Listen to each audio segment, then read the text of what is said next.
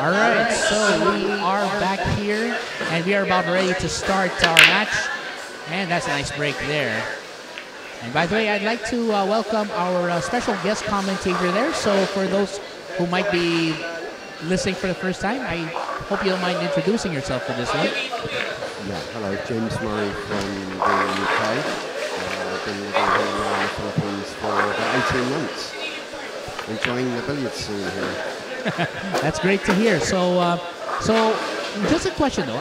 How exactly what made you, how did you know about the Philippines? What made you interested in going here and checking out the billiard scene here? What brought you here this year? I've travelled quite widely. I've been to over 20 countries around the world. I came over to the Philippines a few years back, fell in love with the people here, really. And I always decided that when I retired, I wanted to live here. It's nice, that's nice. And the thing is, you actually don't live that far from the venue we're right now. You're pretty, just 5 minutes away, pretty much, a walk from right here where we are, right? We're not that far away.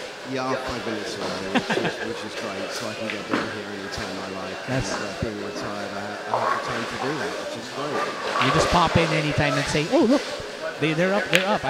Maybe I should try my luck too today. That's good to hear. Speaking of which, since you're from the UK, of course, and UK has been a country that's had a lot of connections to cue sports. I mean, billiards was born there. Snooker was created by, I believe, you British soldiers who were stationed in India, I believe, if I remember correctly. I think that's right. Yeah. I think Right, and a lot of the cue sports actually started over in England, over in the UK at the time during the older times, of course, and then as it progressed, and then that's why we have snooker. That's why we have pocket billiards. That's why we have the carom billiards, which are the ones that don't have pockets and all that. And of course, the one that's really caught a lot of attention for people, especially those who try to understand UK culture, is snooker, because snooker is a whole different scene. And you've said it before that snooker is actually your sport. So for those who don't understand snooker, how would you explain snooker to someone who throws the question? What is snooker? Yeah, I mean, firstly, I can't profess to be very good at snooker. I've played for many years, and it's a really difficult game to master. The table's 12 foot by 6 foot. The pockets are not as generous as the pockets are here on the billiards tables, nor are they cut away. So you tend to make much longer shots, positions very difficult to play. Right. And also, we were talking also about the nap on the cloth, which basically the direction that the balls will tend to roll. So that also has to be taken into account when you go for a shot there, correct? Yeah, that's right. Particularly if you're playing a soft shot, then and if you're playing across table, then you need to make necessary adjustments according to the nap. And of course, the fact that it's played on a much bigger table, more balls, less generous pockets, and of course the method of play is very different. I mean, you start off by potting a red, then a color, then a red, and then when you finish all the reds off, you go to the coloreds in their successive play there. So for you, since you're a snooker guy, there's been a lot of discussion about this, but I think it's pretty fair to say a lot of people favor Ronnie O'Sullivan as the greatest that the sport has ever seen. Do you agree with that assessment, or are there any other players who you think should be in that discussion as well? No, in my opinion, Ronnie O'Sullivan is, to my mind, the greatest of all time. He's still playing now, even into his late 40s. True. He's still at the top of his game. And there have been many great players. You know, we had Steve Davis, who dominated for a number of years. We had the 80s, I believe. Yeah, in the 80s, that's right, and Stephen Hendry. But Ronnie O'Sullivan, I think, is above all of those. Yeah, I mean, the long run of dominance I think he had for the entire 90s, which, by the way, is how I started to learn about snooker, because, again,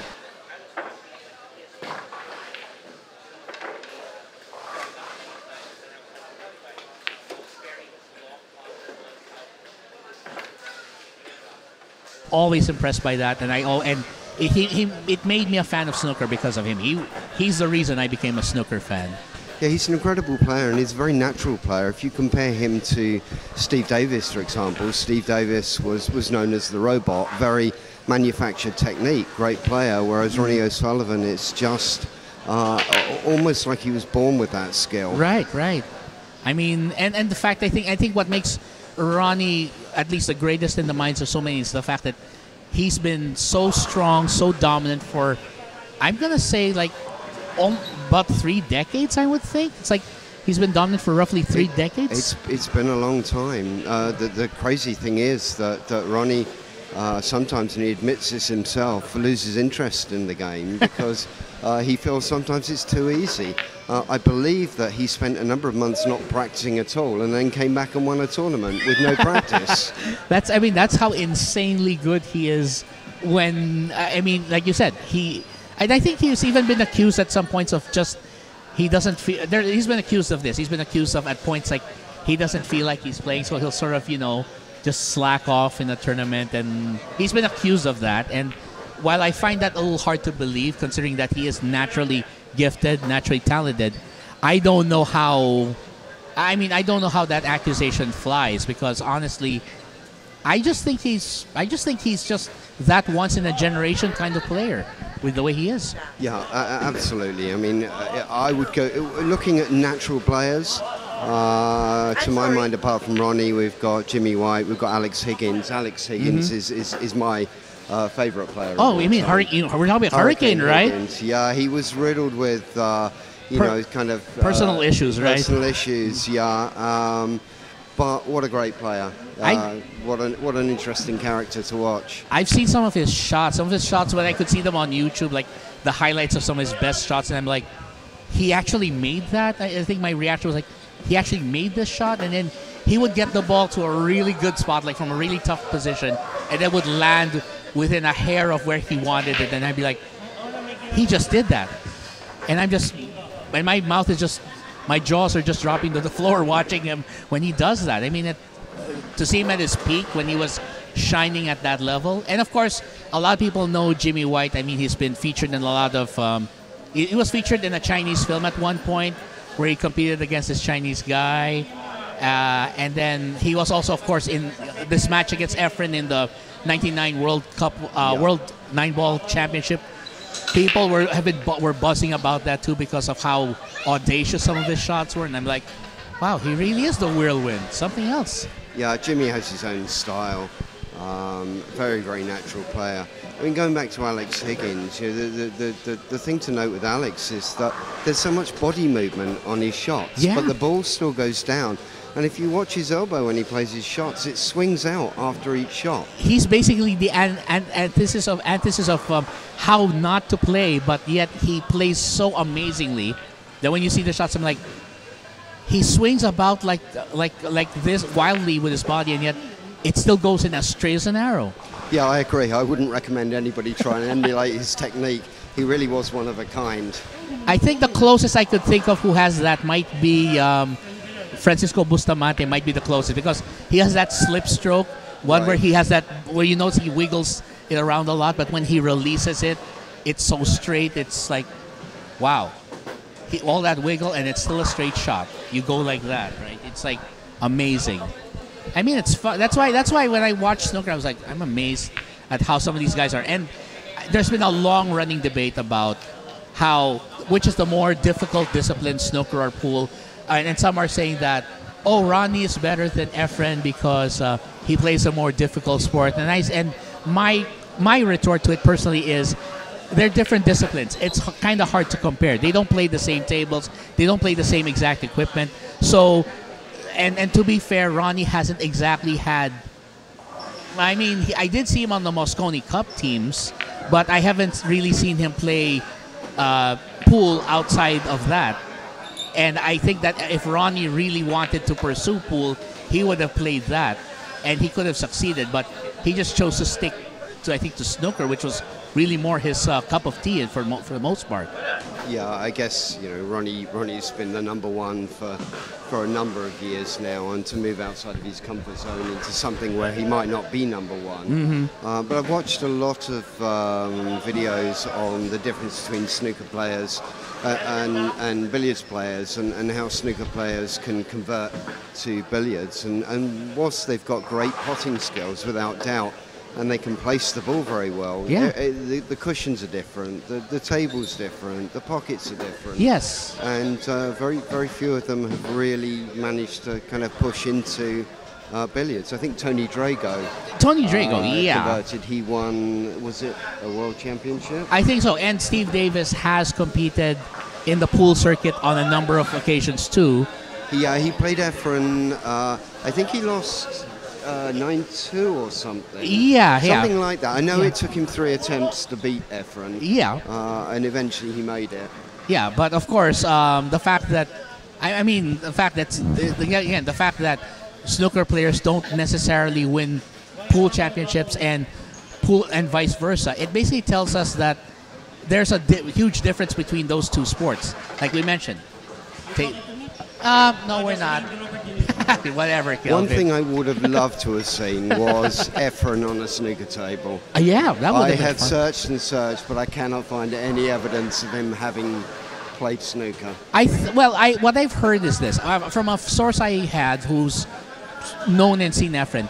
Here in the Rizal Sports Center, I think here in Manila, they actually have snooker tables there. I've been looking for a snooker table. There are snooker tables there, and that's also where the national players practice, like Efren, like Rubilen Amit, like Django. That's where they normally go to practice, especially if they have big tournaments coming up. So I feel like I could show you where that is when I get the directions for that, because I'd love to know where it is, because I've been searching for a snooker table here. Haven't played snooker for decades now, but I would love to just remind myself how bad I am at it. Well, I think you'll still be better than me at the very least. I think you might still be better than me. Speaking of which, you still have your pool cue for our snooker? You still have that? I still have it, but it's back in the UK. I wanted to bring it, but it's an 8.5 mil tip. Oh. And I practiced out there on the tables we have here. Right. And I was shooting the cue ball off the table regularly, so I've left it there. But I can always have it shipped out here. True. And, well, since there are a lot of pool cue makers here, you could also consider the possibility of having one made here, perhaps? I could too, but my snooker cue is 43 years old. I get it now. It's very precious to me. It's bent like a banana, but I know how to angle it. It's still your wife, so to speak, in a way. Absolutely, you're still married to it. I get it. Yeah. I mean, so it's 43 years old. So, how did you acquire it? My sister bought it for my 16th birthday. Sweet. So it's precious to me for that reason as well. Nice. So, just for those who might be asking, so what are the key differences most people would notice if they took a look at a pool cue and at a snooker cue? What would people notice would make it different? Because they're supposed to be the same item made of wood with a leather tip, but are there any differences that make a snooker cue unique from a typical pool cue? Not a great deal. The tip will be smaller generally, maybe 8 mil, 9 mil. The ferrule will be metal rather than plastic. Oh, okay. So, and then the tips, do they come in different hardness? Do they have hardness levels too, like the ones that Yes, they do. So for mine, I use I think it's a Blue Diamond. Oh, Blue Diamond. Yeah. I think a lot of people here also use Blue Diamond tips here for their pool cues. Right now, though, I'm using a Kamui only because I kind of went with a safe bet. I wasn't sure what to get, because when I got my pool cue from Kelvin, because he sold me the Lucasi, which is a pretty old one too. It's not old wood, which is why I don't want to sell it either.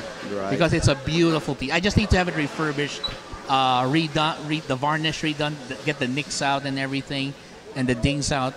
And once I get that, then it should look brand spanking new. Yep. Hopefully I can get it rewrapped as well, so that I can get a good grip without my sweaty palms making it difficult for me.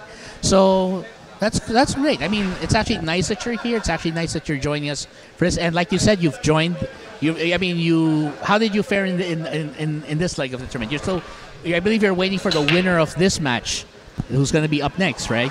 Yeah, I had a tough first round match. There was a few key shots where,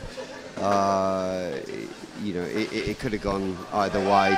I don't think the scoreline really showed how close the match actually was.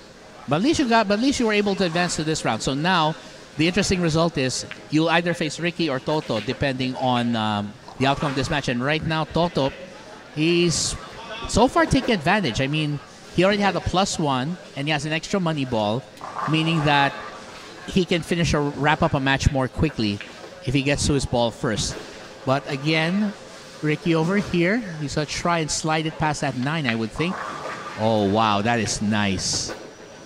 I think he's going to go for the 8-10, because if he gets the 10 down, that could mean his first rack of this match. And he needs it. Oh, so close. Well, it's going to be interesting. So, just left it on the cushion. Yeah.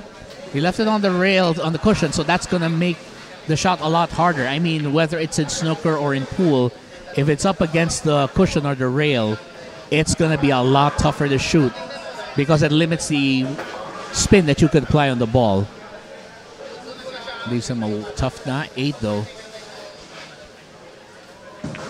Oh, that went. Yeah, that I think was the effect of being up on the rail. It really affects your ability to hit the ball squarely, and therefore you may throw the ball off.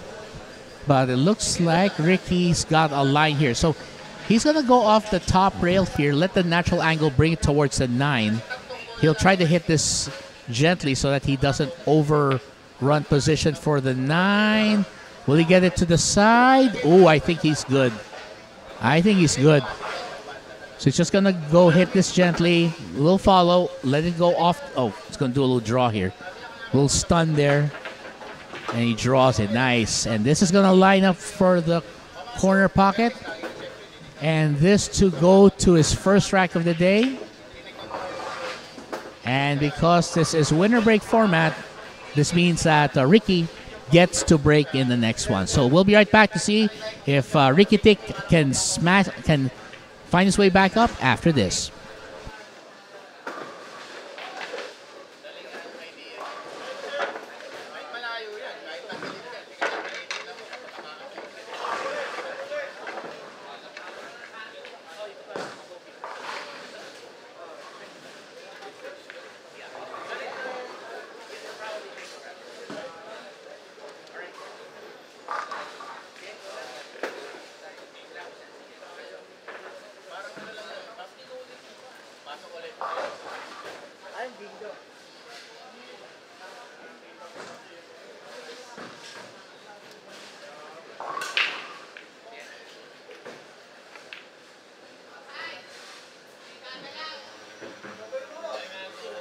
All right, so we are back here, and Ricky Sabalboro breaking, and he needs to get the ball down to stay on the table, but that's not the result he wanted. And by the way, I'm with Mr. James Murray, who is joining us here on commentary.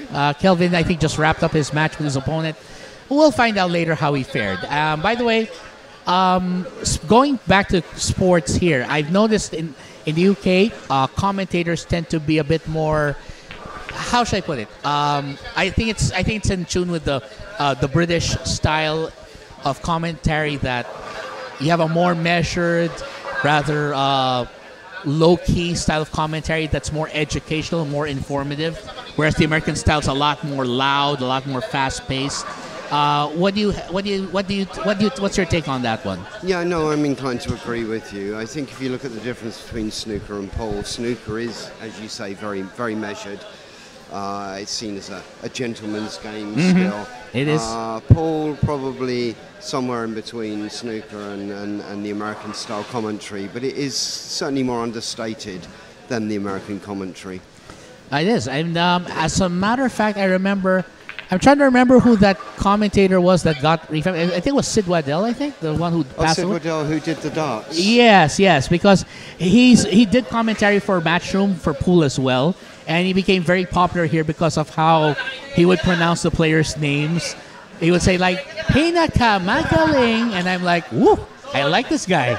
Sid Waddell was very, very popular darts commentator for a long time. Right. I'm not sure his style of darts commentary translates to snooker commentary, but I've not actually heard him commentating on snooker, but I'm guessing he toned it down a little. I would think so too. I mean, when I hear the snooker commentators, they're a lot more measured, they're a lot more subtle, and they basically make it more like they treat every match like it's a master class on something that you have to watch it, learn from it, and so on. And that's what I like about pool, though, because the one thing I do like about snooker players is that when you have to get down to that stance, that snooker stance, where you're really almost vertically, almost parallel to the table with how flat you are, it's actually a great technique to teach you how to shoot straight.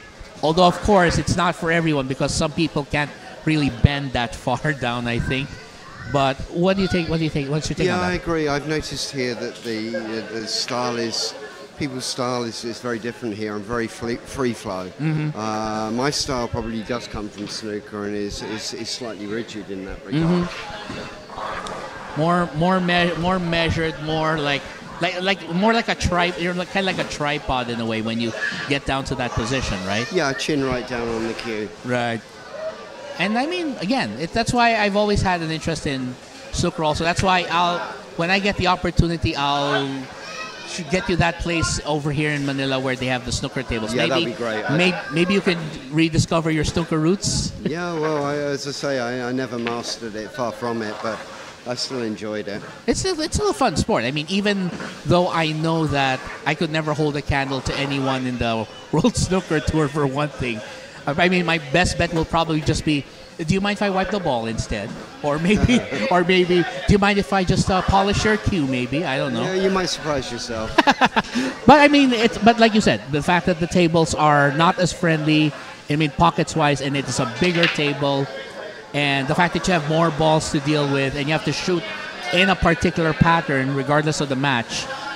I mean, I actually discovered other forms of snooker that are interesting, like Super Snooker, the one which has a lot more balls. I think it's you have 15 balls, and I think you have like 8 or 9 colored balls instead, which I think that was only tried once. I'm not aware of that one. I did see recently the same style of snooker, but with a golden ball. Yeah, I think that might be it. And there was a big prize for a break of, I think it was 154 or something. Is that the was that the maximum for that particular style? The maximum break? The maximum for normal snooker is 147. Right. Technically, you can make a 155 if you have a free ball, but yes. I don't think it's ever been done. Well, it may have been done, but I've not seen it. Highest I think I heard for a free ball for an above 147 was I think 148, but that was only once also. And I think somebody got a free ball, which is why they were able to get that extra. By the way, the free ball concept, I think it's something that viewers might be confused. Exactly how does the free ball rule work in snooker? So if somebody commits a foul in snooker, and his opponent cannot see both sides of his object ball, yes, then it's counted as a free ball. You must be able to hit the outer left and the outer right of the object ball. Is this the one where you can actually choose a ball alternately if you can't see the normal object ball that you would be playing? You can choose any ball. So if you're given a free ball because you can't see any reds, you can choose any of the colors, but you cannot snooker behind it. So and then that will be treated as a red ball if you pocket it? It'll be treated as a red ball. It's respotted, and then you take a color. Okay. So let's say, for instance, I'm in that situation. You give me a free ball. So let's say of all the balls, I decide to go for the black, which is normally 7 points. Because it's a free ball, it will count as 1 point if I pot it. It will count as 1 point. That's correct. If I pot it, and the free ball only lasts for that particular shot or that particular attempt. Just that particular shot. Ah, okay. I was always a little confused with the free ball rule because it's a rule that most other cue sports wouldn't have. I mean, here with pool, it's usually ball in hand. If you foul, if you scratch, you get to place the ball almost anywhere on the table. Or if it's, let's say, rotation, you get to place it behind the kitchen, the area where you normally break from. Yep. So that would be it. And actually, this is an interesting term I found out. The reason they used the term the kitchen was back in the old day when houses had pool tables back in old England. The thing was, those houses didn't have a lot of room. They were fairly small. And what they would do with the pool tables is they could convert them to dining tables by putting like a piece of wood on top. Right. Yeah. Well, I didn't know that, but I have seen those, and they still make them now. They still do, right? They still do. And the story. They do that with snooker tables too. They did. Or not. Yeah, they did. They did. And the story is the reason it's called the kitchen is because usually in a room with that, in a dining room with that limited space, the place that had the most room to stroke freely from was the kitchen, because it had the door arch where leading to the kitchen. So that was why the break area is called the kitchen in pool parlance. Yeah, it's something interesting I actually found and said, wow, I didn't know that. So that's why it's called the kitchen, because it traditionally, so let's say we're looking at this table, the kitchen is the door is roughly where the camera is right now if you're looking at the view. So that would be the kitchen view, which is why this area where you're the upper third of the table where you normally would break from, that's called the kitchen for that reason. Right. And then with snooker, I think the main difference is that you have to break from that D area within the kitchen, right? That's right. The D, only that D area, nowhere else outside of that semicircle area, right? Only the D area, yeah, which is marked by the yellow and the brown. Right. I mean, there are actually some pro players here who actually play snooker, but they played snooker mostly for like the Asian games or the Southeast Asian games. I believe I know which player played. Den Santos. I think Denise Santos actually played snooker for a short while because she was participating in a snooker tournament somewhere here in Asia. And then I'm trying to remember who those players are. I could ask Kelvin later. He remembers them. But the thing is, snooker does have a fan base here, but it's pretty small compared to what the UK is, where snooker is literally the king of the cue sports over in that area, in that part of the world. But I mean, I'm actually glad to see that over when you play snooker there, you're now seeing more players from outside of the UK. I mean, especially the influx of Chinese players. I know Marco Fu is one of them, and then Ding, I forget what his dad run. Yeah, and the first one I heard who was from Asia was James Watana, actually. Oh yes, the one from Thailand. That's right. Yeah. So James Watana was the first Asian. So when I heard, oh wait, we have Asians here too. That's nice. There's another Thai player that is on the circuit. It's Poomjang, I think it is. Poomjang, I think, yeah, I've heard that name somewhere. He is so entertaining to watch. He has many mannerisms.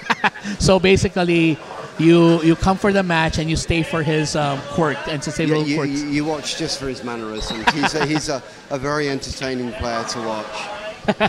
Oh, that would be fun to watch. And by the way, there we go. So it looks like Ricky Sabalboro fighting his way up, and he's trying to see if he can tie this match up. So we'll be starting that next rack in a bit, and hopefully James can hang on just a little bit longer for a little extra commentary.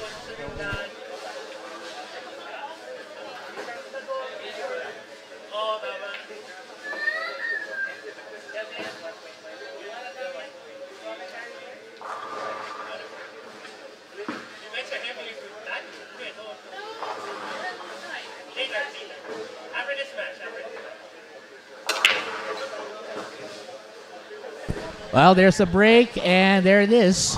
That looks dry, though. As dry as the Sahara right now. Anyway, so while we're watching this again, we want to thank you all for supporting us. We want to thank our sponsors, of course. The Break Room, Bar and Billiards, which will be opening this second or third week of September, hopefully, according to Ronald Baculo, the officer in charge. And also Founders Donuts, you deserve this. And, of course, REDCUBE Productions broadcasting this match live for you over on Facebook and YouTube. And, of course, I'm with Mr. James Murray, one of our who is definitely one of our more interesting exports from the United Kingdom. But always good to have someone who knows snooker, because I've always wanted to talk to a snooker guy about snooker, or at least because you have the understanding of snooker. You played it for years, and it's a sport that, like you said, it's been close to your heart, even though on the tables it's not always been the friendliest as well, I would think. No, absolutely. It's a very, very tough game. I enjoyed playing, and you know, after many years of playing, I just couldn't master it. But I still enjoy playing.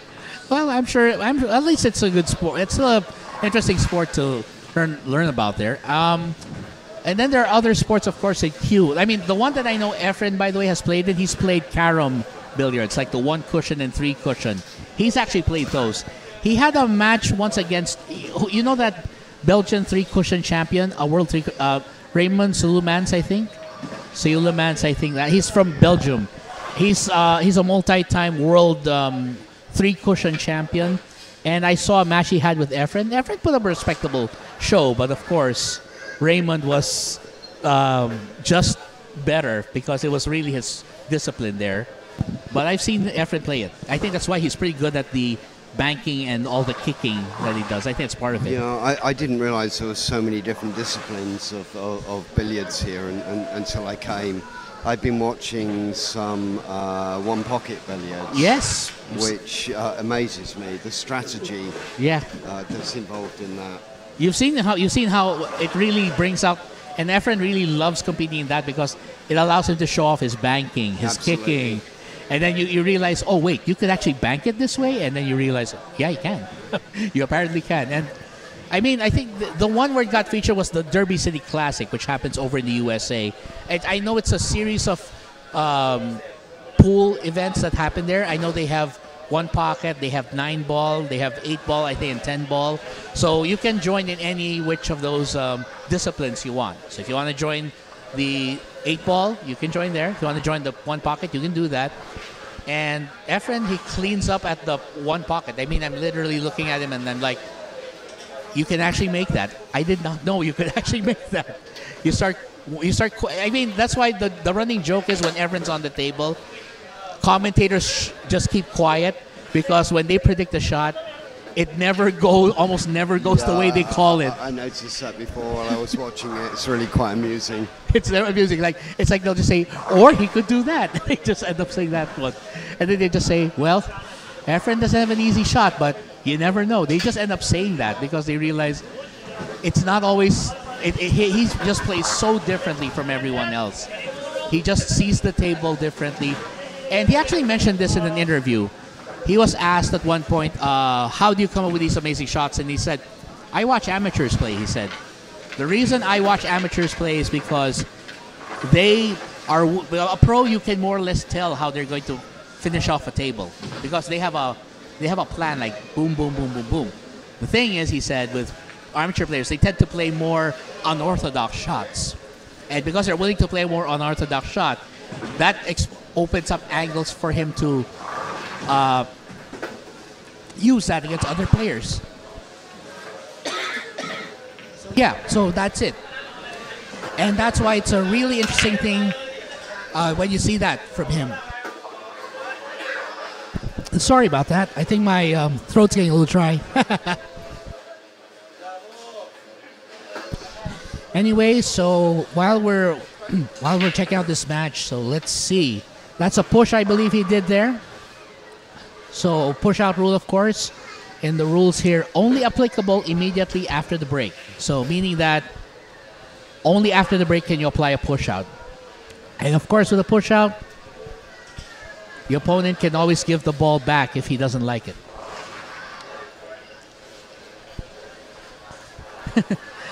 Well, anyway, there's a nice shot. Oh.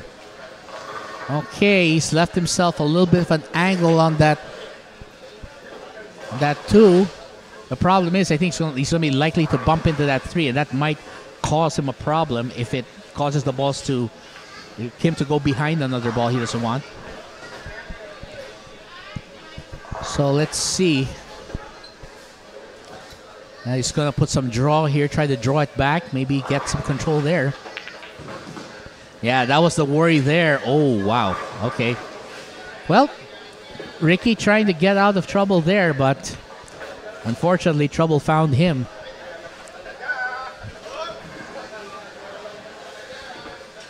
And And of course, we're very happy to have you all joining us here. So James Murray, for those who are tuned in, joining me here on commentary, just watching this game with interest because, of course, he's scheduled to face off the winner of this match. So do you have anyone in particular who you're rooting for or who you're favoring? Not particularly. I mean, I will play my game and I'll just take each game as it comes. 10 ball's not. I only started playing 10 ball last year. I played 8 ball all my life. I was introduced to 9 ball last year when I got here. Yeah. And subsequently to 10 ball. Right. So in order, for me, it's 8, 9, 10. Any wins I get, if any, will be a bonus for me. I'm sure it will be. And hopefully, and we'll see also if you'll end up on the TV table. I mean, who knows? For now, the question here with Ricky is, with ball in hand, coming off that foul, so he's going to try and advance this. He's going to just let this follow through. Oh, he's going to block it in. Oh, he decided to play a little safety game. Oh, wow. Okay, wait a second. Looks like he's not given Toto a lot of room to operate, but it might have popped out. Can Toto see any piece of that ball? That's a question there.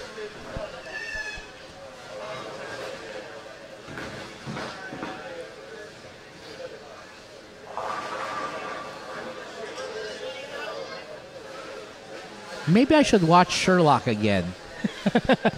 The one with Benedict Cumberbatch.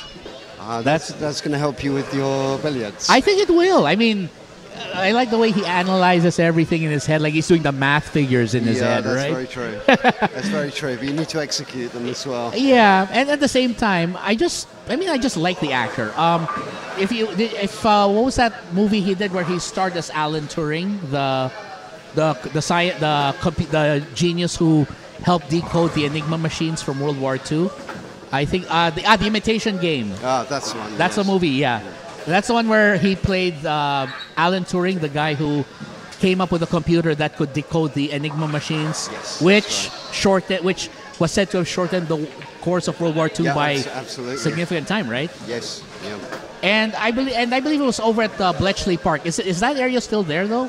In Bletchley Park? Bletchley Park's still very much there. Yes. So that's the area where he did his research with the team and where he figured out how to. That's right. That's where they were based, and they're still based there now. They still are? Oh, that's nice. Is it off limits though to the public, or can the public go there? I would imagine so. I'm no expert on the matter, but I would think so. It might require special access probably to go there. Yeah, I guess. maybe you can access certain areas of it. I'm really not sure. That's right. That's fine. I was just curious about because when I remembered it, and I'm like, it's. I mean, it was really sad what happened to him afterwards, despite what he did for the country. I mean, he was, from what I remember, he was imprisoned because at the time homosexual relationships were illegal, which was why he was imprisoned. And then because of what he suffered there, I think the story was he actually died by suicide by eating an apple laced with cyanide, which because, of course, he didn't understand why he was being treated that way, and it caused him to spiral into a depression. And the thing was, the thing was, I think it was only like 10 years ago or something when they finally decided to honor him in a UK banknote, I believe. I just can't remember which banknote it is, but.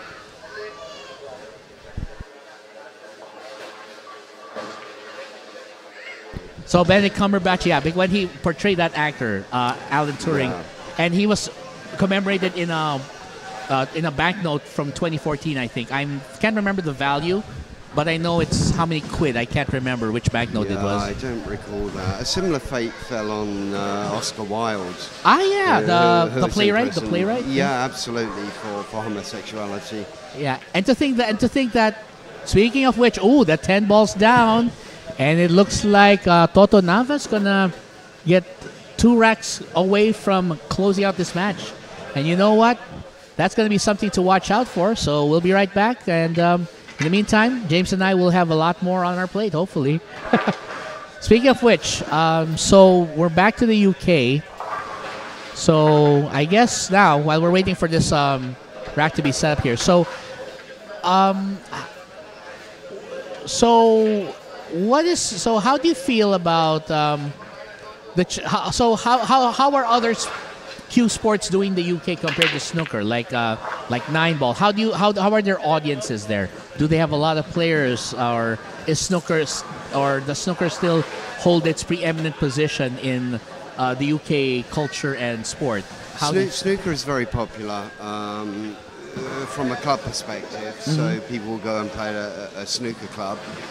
Pool, 8-ball pool, generally in the pubs, as we call them. The pubs, they yes. generally have a room which has an 8-ball table. Yes. When it stays on, so you can go along, just turn up and play whoever's there. You Nice. don't need to come with an opponent. So 8-ball and snooker are very popular. Right. 9 and 10 not so much. Right, Some of right. the snooker clubs or the pool clubs do have the tables, and I think you'll find that some of the players are probably very good because there's such a smaller interest. Yes, it's because again, when one goes to the UK, it's like everyone talks about snooker or 8-ball even, but then the other ones don't get quite a mention, which probably also explains why the players who usually go into the other disciplines tend to be from the snooker or from the 8-ball disciplines, I would think. That might be a reason why. Yeah, if you look at the women's snooker, you had Alison Fisher. Yes. Who made a very successful move from snooker into billiards. The Duchess of Doom, yes. And I think she's still playing even now, isn't she? She still is. Matter of fact, she had a post recently, I think she was making comments about how the recent rift between the WTA and the Matchroom, I think, over playing in certain tournaments, I think they had that, and I think she made a comment to the effect of, players should still be allowed to make the decision to compete in whatever tournaments they have, regardless of whether, because at the end of the day, in those tours, it's still the players who are the stars there. I mean, they're the people. They're why people watch the tournament. They don't watch it for the WP. They don't watch it for Matchroom. They watch it for the players who are there. They watch it for Alison Fisher. They watch it for Cheska Centeno. They watch it for Rubilen Amit, or they watch it for Wei Chu Chen or whoever. I mean, I just feel that it's something that, of course, players should still have the latitude to decide on without being fearful of worrying about, I'll get suspended if I join this, or because at the end of the day, it's their expense. They still have to travel there. They still have to make the arrangements there, and it's their living basically. That's what I would think, though. Yeah, I agree. I'm not quite sure what the reasons behind it are. Maybe it's to do with endorsements, or I'm not too sure. But you've heard of it, right? You've heard the rift going on, right? I have heard of it, yes. And it's just sad because it's something. The sport should be unified in something like this, and then something like this happens. It's really just sad because, again, we're fans of cue sports, and we both want our sports to grow, whether it's snooker, whether it's pool, whether it's carom billiards, whatever discipline it is. Because the beauty of pools of cue sports is there's no age limit on these sports. You can be as young as 9, 10. You can be as young as 5, 6 years old. You can be as old as 100, and you can still play pretty good pool and you can still be fairly competitive, right? I mean, that's one of the beauties of the sport. That's why, for me to see this happening, it's really sad. But at least Alison's still active, and Alison's a regular. Kelly Fisher was here last year also. I got to see her. Very nice lady too. There's a whole lot of them, honestly. I mean, I actually know more female pool players than the males, because the males are usually, wait a second, he started out as snooker, or he was an 8-ball guy or something. I mean, I know Steve Davis because of snooker. I know Ronnie O'Sullivan because of snooker. I know Michael Hill because of 8-ball and something like that. Which is an interesting, which does say that at least women seem to be making headway in that sport in the UK, and I'm hoping that it will continue. And I'm also starting to see more women in snooker too, which is actually a good thing.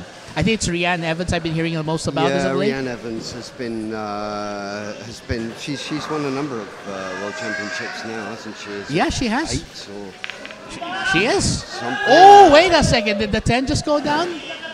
Wow, the 10 went down, and looks like Toto Naba is on the hill. Well, what do you know?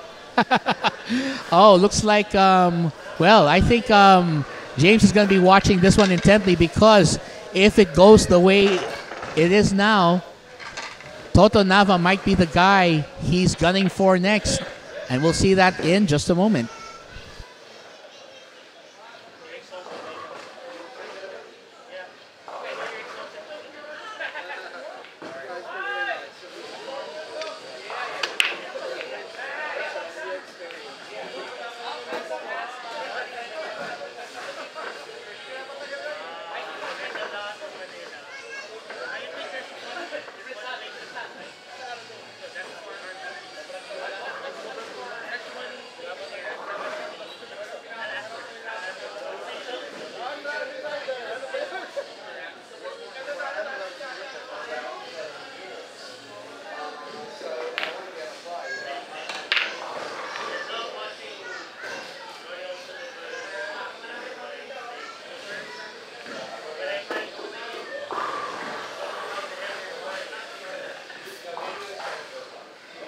Well, anyway, we're back here in the final.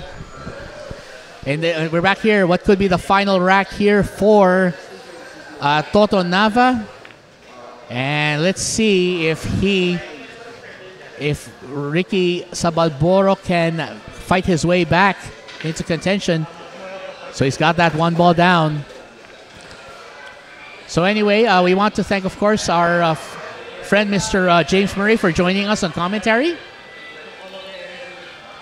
And of course, he'll be competing against either Ricky or Toto in this match. And we'll be waiting to see if he gets up in it. In the meantime, let's see what Ricky wants to do here. I think he's going to play a safety here. Hide it behind the 9. Oh, did he get it? Oh, I think he's fine. I think he got it. I think he's got it.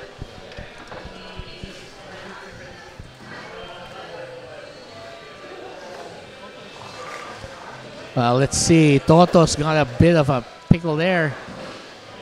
Did he manage to get out, though? Well, looks like it's going to be a case of a scratch there. So that's going to be Ricky Sabalboro with yet another opportunity to fight his way back. And he needs at least 2 racks to square it to a hill encounter. And Ricky is looking at that table. Not the cleanest layout, but he might be able to get something down.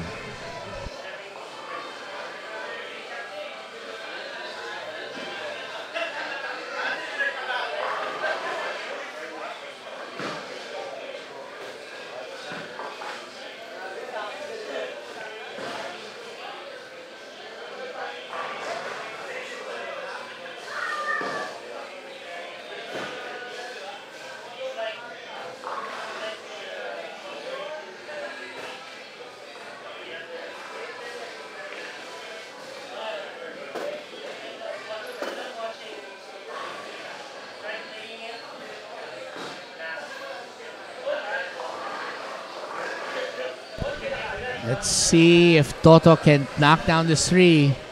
Again, he's already at the hill, but so far, the balls have not fallen his way.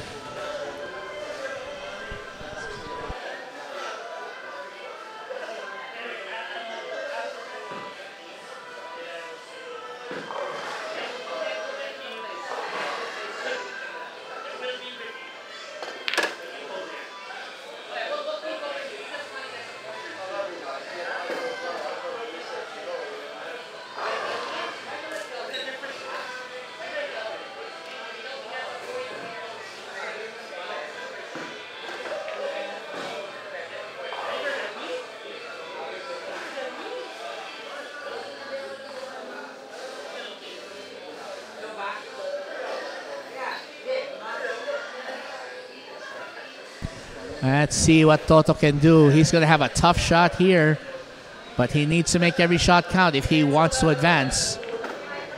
Oh, and that's been the problem there.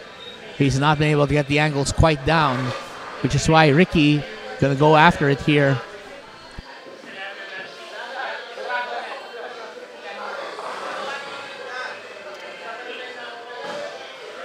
So let's see.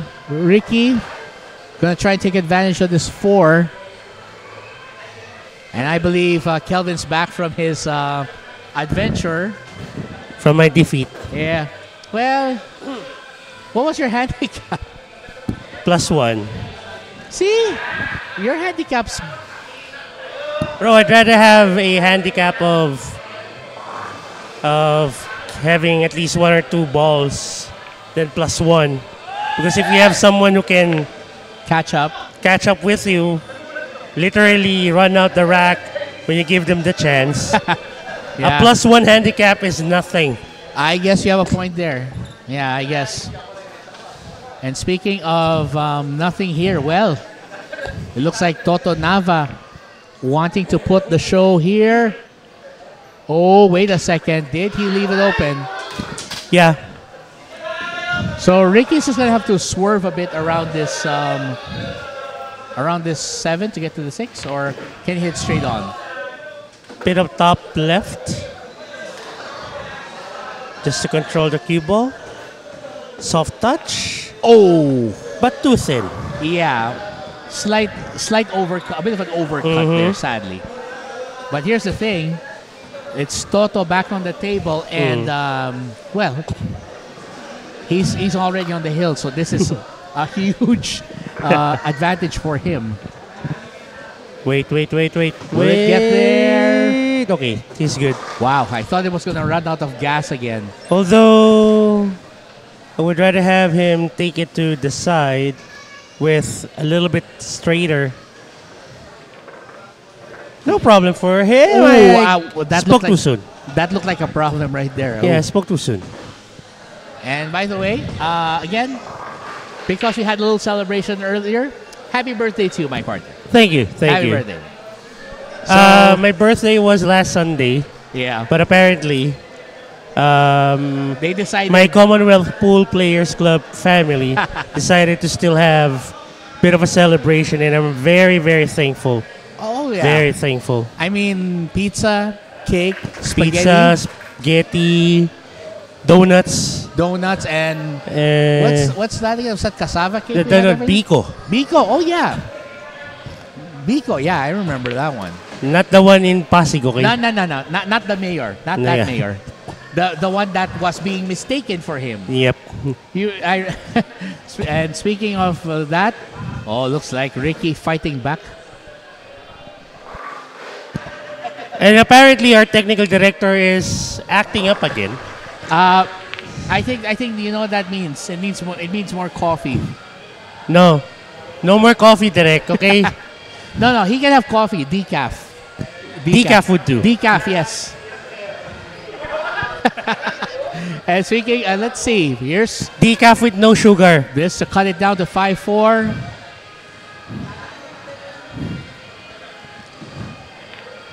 Textbook shot from Ricky Sabalboro. And we'll be back with rack number 9, I believe, coming up, or 9, yeah. Coming up next. So don't go away. We'll see if Toto Naba can still advance, or if Ricky can make it a hill encounter.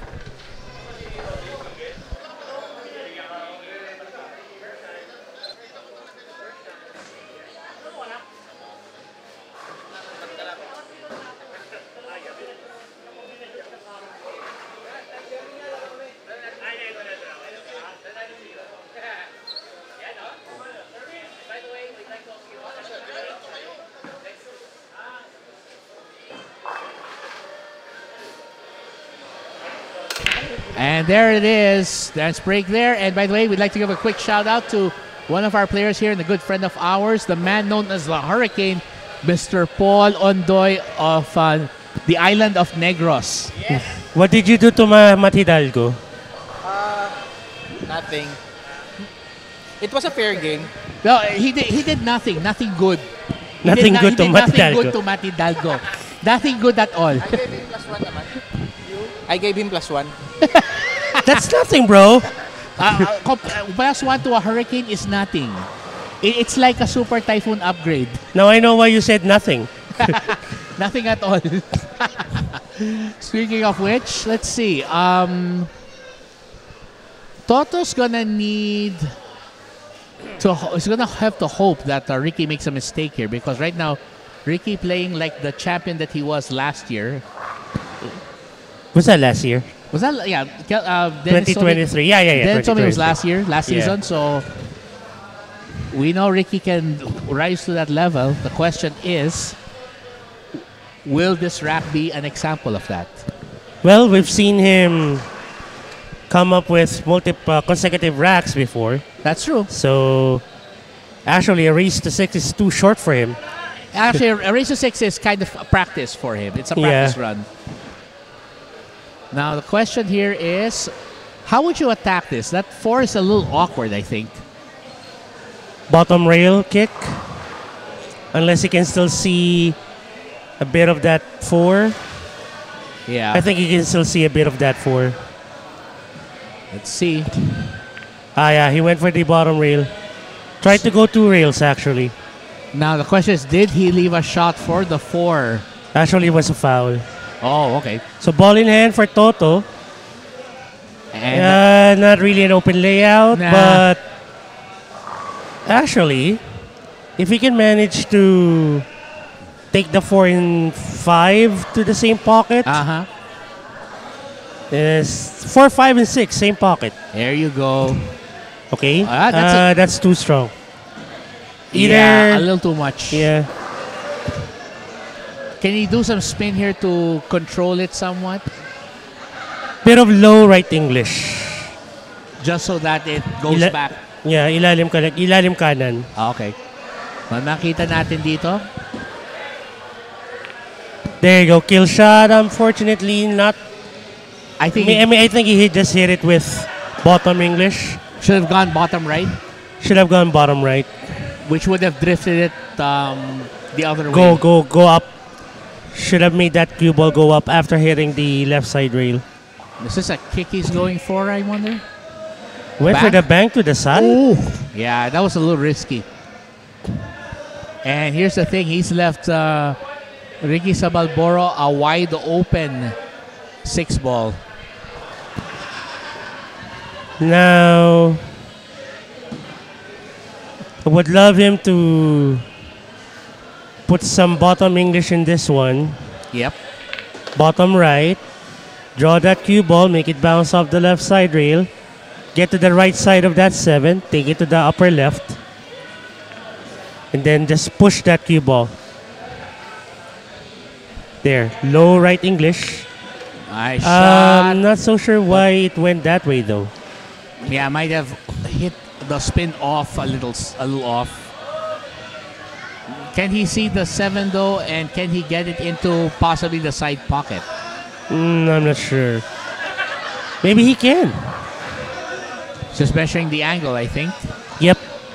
Now he wants to make sure he hits this precisely, because if he does, he'll get good shape on the 8.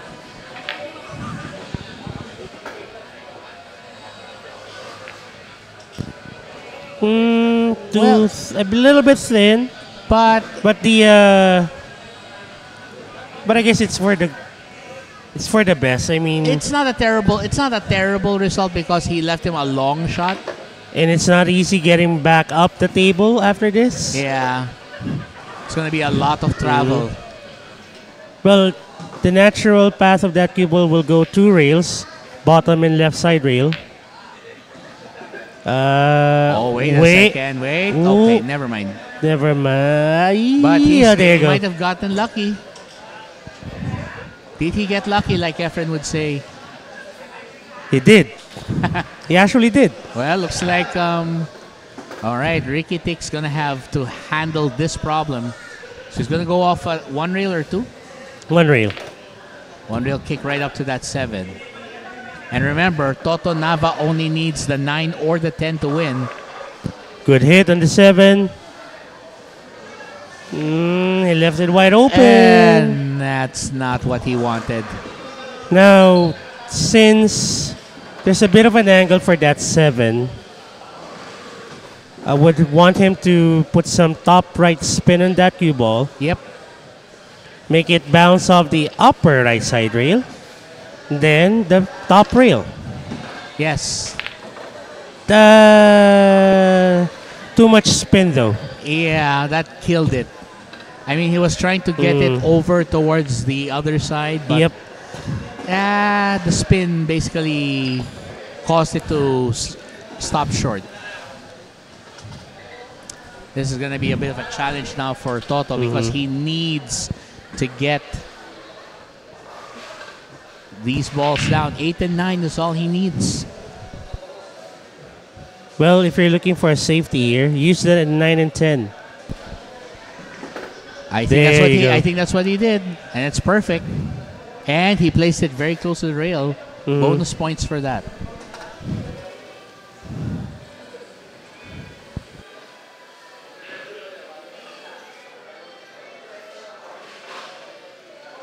Now, looks like he's gonna. We might still be able to see a bit of this 8 though.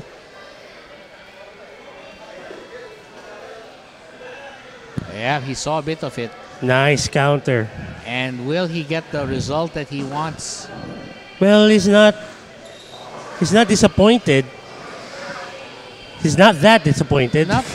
Yeah, I think he's just, it'll do. Thin hit on that 8. Make that cue ball go down the table.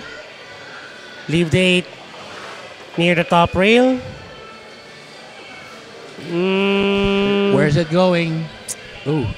Well, it's a tough cut to the upper left corner, but nothing impossible. No.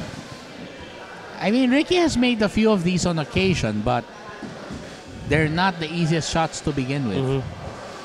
So if he makes this, the angle should bring it towards the other side of the 9 if he makes it. I would want him to go left to right side rails, back to the left, take the 9 to the upper right corner.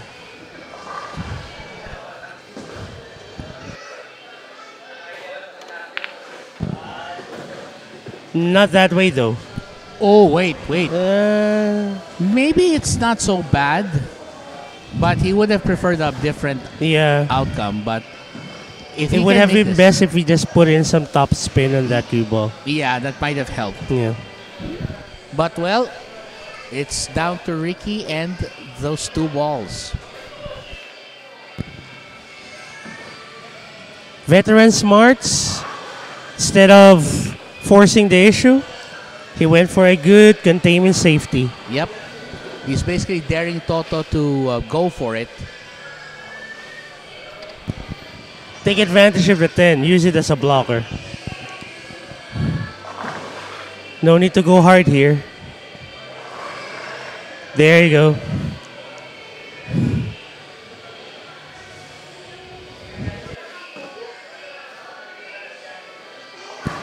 Now you can bank this if you're Ricky Sabalboro, but I'd rather have him go for a safety here. Yep. Then... Well, siya na nagsabi, manipis ang tama. Yeah. And of course, it's still not an easy shot, but the fact that Toto Naba can get to that, can see it, it still gives him an option to put a counter safety on this one.